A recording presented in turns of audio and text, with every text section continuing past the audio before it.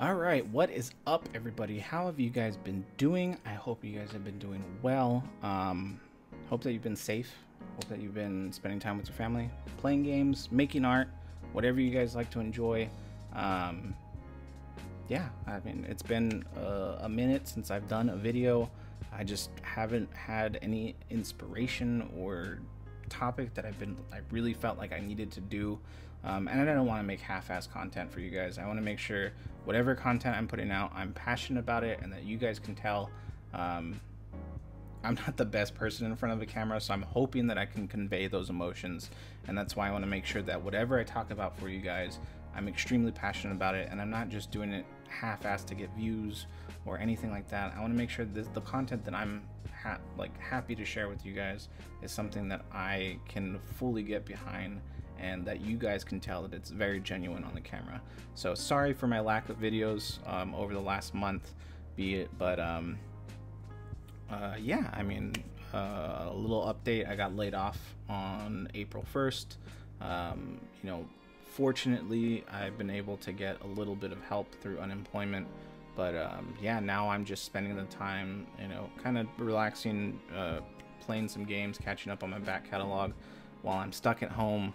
But at the same time, hopefully getting some small client work and building up my portfolio to, again, once this stuff clears out and things go back to normal, I can get another studio job. But yeah, that's just update on what I've been up to. Again, I hope you guys are doing well and you guys are finding inspiration and fun. Hopefully one day we can all see each other again and hang out, and I miss my friends, and I look forward to hanging out with some of them around the area. Anyways, so today's video is it's about the Forger app. It's a digital sculpting app that is on the iPad Pro, and I believe it only costs about $10. And with that $10, you get a powerful little program on this little machine. I mean, it's ridiculous how far technology has come, and that it's getting smaller and smaller. This program is amazing. If you're somebody who really wants small form factor and ZBrush like sculpting on the go, the Forger app is the closest thing you're gonna get.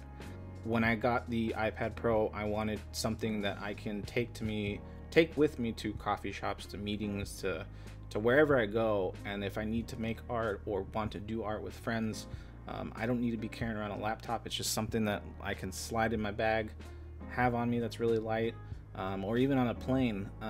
You know, if I ever travel again, it just allows me to be creative more freely on the go.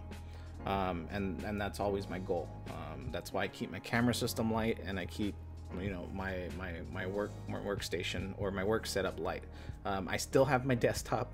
I didn't get rid of my desktop. This is just something, instead of having a laptop, I have that to do my artwork on the go. That being said, let's go over some pros and cons. I'm going to go over the cons first, because those are the least, or I have the least cons about the program, and then we'll go from there. Everybody starts with the pros. Let's do with what's less. There's less cons, as for me, for my opinion and for my case, than there is pros. There's a lot more pros for me, and we'll go over them in a minute. So let's start the video. I'll talk to you guys soon.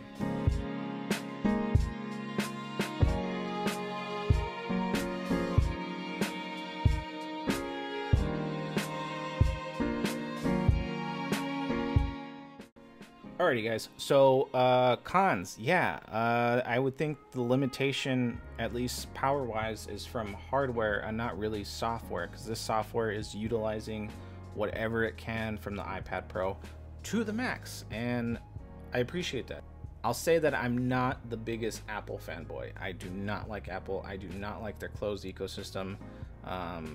It just, you know, I'd like to back open source and freedom, and freedom to create, and not having it locked behind a system. That being said, but when I'm trying to get mobile professional work done, unfortunately Android doesn't have anything on there that would allow me, or to function correctly, to get actual good work done. The Forger app, I've seen many of my friends in the industry use it, and I used to get jealous because I'm like, man, I want to do something like that on, you know, drinking coffee or eating breakfast with the family and just being able to sit there and doodle, or even just be on the couch and watch a movie and sculpt, you know, not behind a desktop or in a chair that's hurting my tailbone, but to be able to lay down, or even in bed, you know, wherever. You just can just take it anywhere. And I always wanted to play with it. Now that I have an iPad Pro, I'm taking advantage of that opportunity, and I don't regret it. It's well worth the money. If you guys have an iPad or an iPad Pro, definitely buy it. But no, depending on how much RAM you have in your iPad or iPad Pro will limit the amount of polygons you can have in your file, or when it starts to boggle down. So that's a big dictation of as powerful as the program is, the hardware does limit it. So the 2020 refresh of the iPad Pro just came out. Supposedly there's going to be another refresh at the end of this year. As far as rumors go, I don't know if any of you guys know about that. If you do, please leave a comment below so I can be a little bit more informed about that. But if they upgrade the processor and they add more RAM, RAM's the biggest factor right now as far as the developer has announced or anything that he has said. Then I will look to upgrade. But right now I'm maxed out on whatever I can use on the system. I'm still getting a good amount of performance, but I do wish there was a little bit more. Even that being said, it's still a powerful program with some of the features that it has in there.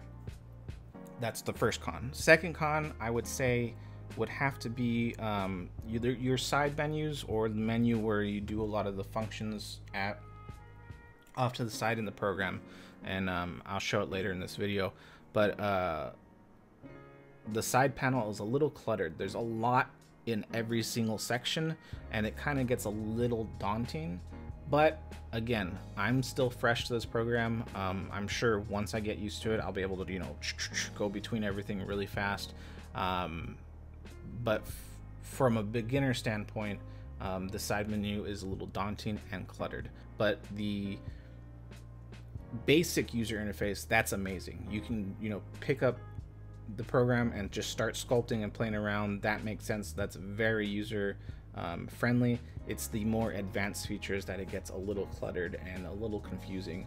But again, you know, the developer's always working on making it better. So, but that's pretty much it as far as the cons. Those are my only two cons as far as my opinion goes. Let's go over the pros. So first off, it's mobile. I mean, it's powerful and it's mobile. You can take it anywhere. I've already said this in the video. Coffee shops, in bed, on the couch, on a plane, wherever. Like it's freaking amazing that it's that mobile and powerful.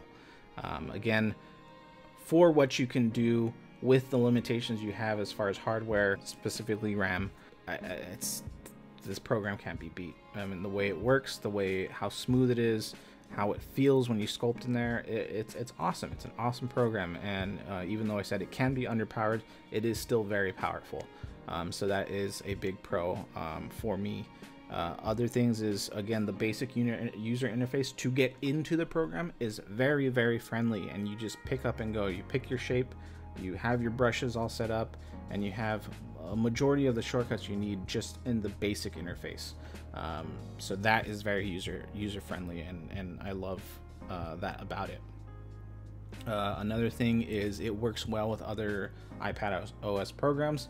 So if you're somebody who likes to use split screen, say you're somebody who draws in Procreate, and you're used to using the split screen function, you can do that with the Forger, and you can have your references up on the side while you have, you know, a section of your iPad dedicated to Forger while your references are right there. The program I'm using, I'm not just using the gallery that's in the iPad. I did buy VizRef Pro, which is like $4, and it's like a reference sheet collage maker, kind of like PureRef, if you're familiar with that on your PC, Mac, or Linux machines. It's basically an infinite canvas that allows you to compile all your reference images into one file, so that you don't have to go through folders or multiple clicks to get to different images. it just works well, and it's a great workflow. And then I can have my concept literally right next to the Forger app, and you know, check back in between every stroke or every few strokes, however you work. So I think that's amazing. Other than that, my last pro and my biggest pro, at least for me, would have to be that it helps me enjoy sculpting again. It really slows me down right now. The fact that I'm new to this, I'm new to the software, I'm really learning the limitations that I can do. It really allows me to enjoy sculpting and become a better artist that is more mindful with every stroke, all my shapes, all my forms, whatever. It's kind of soothing to work in it. I lose track of time when I'm sculpting with it, and then you know, it's 3 o'clock in the morning. I'm like, oh crap, I gotta get to bed. But it really you get lost into it because it slows you down, it calms you down. I don't know if that's me just saying stuff out of my butt, but that's how I feel about it, and that's probably my biggest pro outside of everything else, is that it really allows me to enjoy sculpting a lot more, to be able to do it so freely. But other than that, guys, I highly recommend this program.